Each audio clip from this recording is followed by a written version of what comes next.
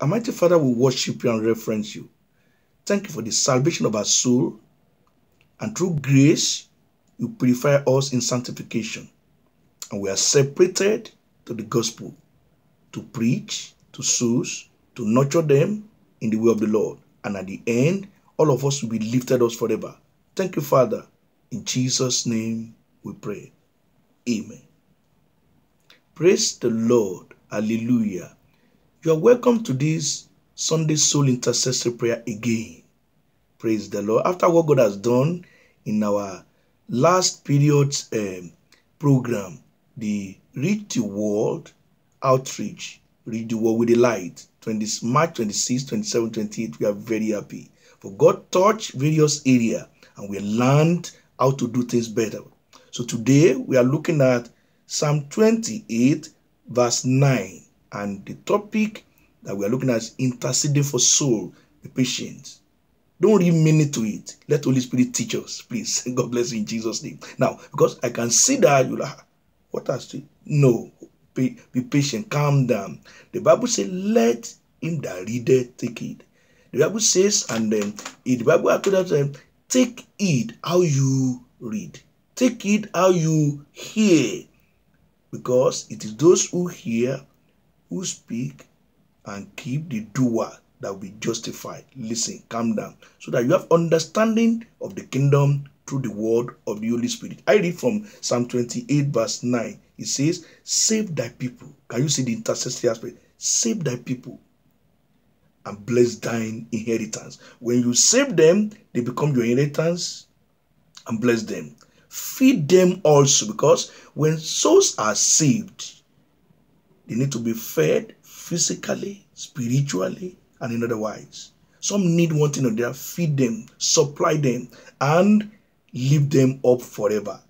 They'll be eternally lifted, so that actually in the rapture, all of us be lifted up. I love this. So our prayer and intercession is for souls to be saved, the people be saved, and they are blessed in inheritance, and they are fed spiritually, fed physically, so that they will have things in them according to the word of God as we supplicate, and we shall be lifted eventually. 3 points we want to see today. 1, salvation, the will of God. Number 2, supplication, as the word grant. The word of God, the scripture grants. Number 3 is surplus well-being for the godly.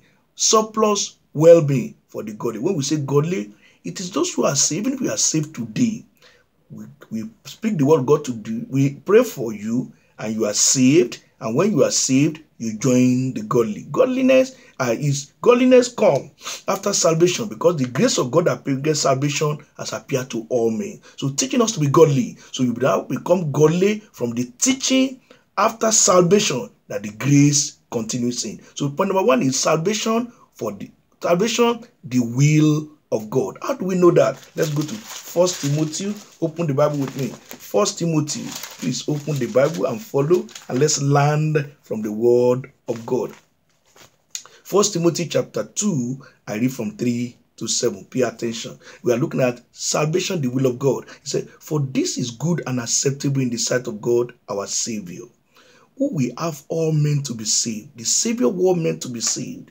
So I myself be concerned about my own salvation. If I'm saved, then others. He said, who will have all men to be saved and to come unto the knowledge of the truth, not fake truth, not lies truth, not actually the one that a carnal orchestrated way of religion. No, truth. He said in verse 5, for there is one God, one mediator between God and men, and the man Christ Jesus. If we have Jesus Christ as the mediator, then just go to him interceding, and by the grace of God, we get more souls to the kingdom. Verse 5, for there is one God and one mediator between God and men, the man Christ Jesus. Verse 6, who gave himself a ransom for all, to be testified in due time. If he does want us to be saved, he will not give himself. For God so loved the world, he gave his only begotten Son. Whosoever believe, there's opportunity for all men to be saved. Whosoever, anywhere, any race, any tribe, any ethnicity, any country, any continent,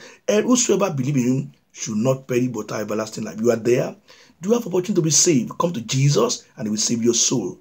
We are expecting you to be part of them that be granted eternal life in Christ. In verse 7, we are unto I am ordained a preacher. Hallelujah. That's the essence. We are called to preach the truth. Ordained a preacher, an apostle. I speak the truth in Christ. Do you speak the truth when you are converted? Is it truth you are speaking?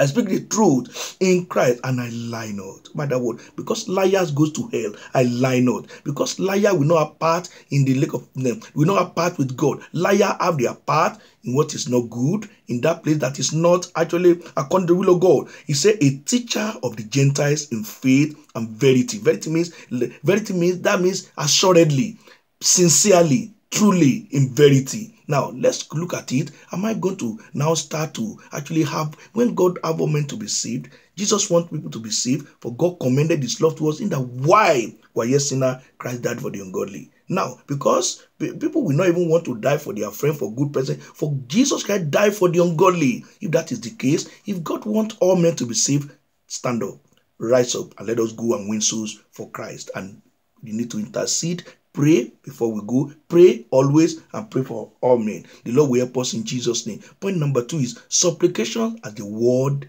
grant, as the scripture grant, as the word of God, word of life grants us, that we have to supplicate. Because in the way in our text, it's very glaring that he told us in verse 9, that is Psalm 28 verse 9, that save thy people. That is intercession. Save thy people. That's prayer. Supplication. He said, bless thine inheritance and feed them also, and lift them up forever. Let's now look at the word of God in verse 1 to 2. We are looking at supplication as the word grant. 1 Timothy chapter 2, 1 to 2. It said, exhort therefore, and first of all, supplication, prayer, intercession, and giving of thanks to be mean for all men. Actually, all men, we need to pray for them to come to the knowledge of Christ. For kings, for all that are in authority, that ye may lead a quiet and peaceable life in all godliness and honesty. As you are praying, you are living to prove that you are a child of God. And God will help us as we do that in Jesus' name. Let's now go and see verse 8. He said, I will therefore that men pray everywhere. When he say men, because the prayer of the sinners is abomination to the Lord. So if we are not a man converted and in the likeness of Christ, then we are not part of all men that we pray. The first thing is be saved. Get the heart that is pure to see God, to be part of God, to be part of his inheritance. Without holiness, no man sees the Lord. So that's the first thing. Therefore, that all men pray everywhere. Whatever you are, not only on the mountain, everywhere, not only in the church, not only when you say everywhere, on the plane, when you are in the ship, when you are in the car, when you are in the, anywhere you are in the truck, he said everywhere, lifting up holy hands. Holy hands. To supplicate, to pray, to intercede, to offer prayer, to do thanksgiving, there must be lifting, must lift holy hand, not dirty. Check yourself. Is that hand dirty? The Bible says, who we are sent to the ears of the Lord? He that have a clean hand. It's a holy hand without wrath and doubting. You will remove that bitterness. You remove that anger. You remove that actually offensive and offensive life. You will now face that you will be without doubting. No doubt. Actually, you doubt nothing. You trust the Lord. You have faith. You believe that with God, all things are possible. That all those souls, they be saved. You will not be in the position that you say this one cannot be saved again. No. It is possible with God. You can pray and supplicate. You can intercede. You can offer prayer and thanksgiving. And so shall come to the kingdom in Jesus' name. Let's go to point number 3. Surplus well-being. Surplus well-being for the godly. God is not only willing that you be saved and continue to live miserable life. No, he wants your well-being. He's interested. Me and you too, as evangelists, as preachers, as people that carry the word, as people of God, we should be concerned about the well-being of those who have converted to Jesus Christ. We can help those other one outside too, but say of them of household, be hospitable, especially to them who are the household of faith. So we should be concerned about the well-being of our brethren in the Lord. Others, it's not wrong to help other people who are not even in faith yet. We can even come them and attract them to the Lord through the power of the Holy Spirit. But more importantly, those who have converted, as we are feeding them spiritually, physically, feed them everywhere. That's why we are looking at surplus well-being for the godly. Let's go back to actually that particular study in Psalm 28 verse 9. Save thy people, number one. Be concerned about salvation for people. Save thy people, O Lord. He interceded and blessed them, thy inheritance. When you save them, you sanctify them, they have Holy Spirit now. Their inheritance need to be blessed. They need not to lose out, because the will of God, the thought of God for us is thought of good and not of evil, to give us an expected end. So God have not evil thought, not evil thought, peace, good, not evil, and He will give it to us in Jesus' name. He said, feed them also. Now, we are praying, God feed them, because the good shepherd will lead the shepherd to where there is where they will get good flock. God is my shepherd. He lead me before still water. He feed me. He will feed me in that good pastures. Lead me within the pastures where I will get good food. And God will now said, feed them also. We need our brethren, our combat, they need to be fed, and they shall be fed in Jesus' name. He said, and lift them up forever. Finally, we shall not be lifted up forever unto eternity. Let's read from Psalm 34, 4-10. Psalm 34 from verse 4-10. Follow and let us read as God is helping us and encouraging us. Psalm 34, 4 unto 10. He said, I sought the Lord. That's in prayer. He heard me and delivered me from all my fears. Because He has delivered me, I have the confidence to tell Him He delivered me from sin and righteousness, from all those evil I was doing. He delivered me even from oppression of the enemy. And then now, and no fears, they looked unto me, they looked unto Him and were lightened, and their faces were not ashamed. I will look unto Jesus, because there's no hidden sin, no unrighteousness. And but they say they were lightened and their faces were not ashamed. Verse 6.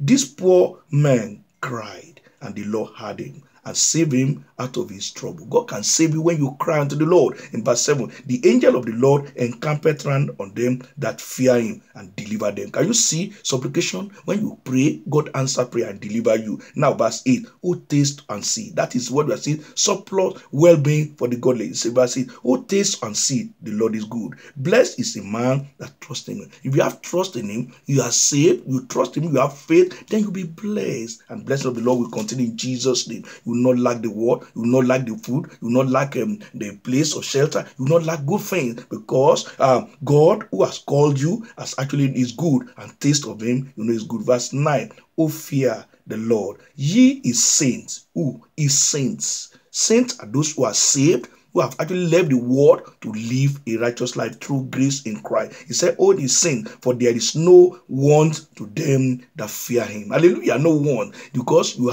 well-being is being supplied. Verse 10, the young lion do lack and suffer hunger, but they that seek the Lord shall not want anything, any good thing. That is it. The surplus well-being for the godly. And the Bible eventually told us specifically in chapter 28 verse 9 that we will lift up forever. You want to be lifted up forever with us in the kingdom? Now bow down your head. If you are not saved, salvation. If you are saved, Holy Spirit, holiness within, which is sanctification, is separation that God do Himself. He do the circumcision inside, and the Holy Spirit will come and baptize you. Then what do? You go out for evangelism, praying, interceding, and calling souls that thy people be saved. Save thy people. You will pray and will bring them to Christ, and will multiply towards the kingdom. And all of us be lifted up forever. Let us pray. Father, we thank you so much for your love and kindness, for all you have done, for the way you have looked upon us today, that we shall be slow for that interceding for soul, and a lot of soul will come in, and all of us eventually shall be lifted in love, Father, to the kingdom. In Jesus' name we pray. Amen.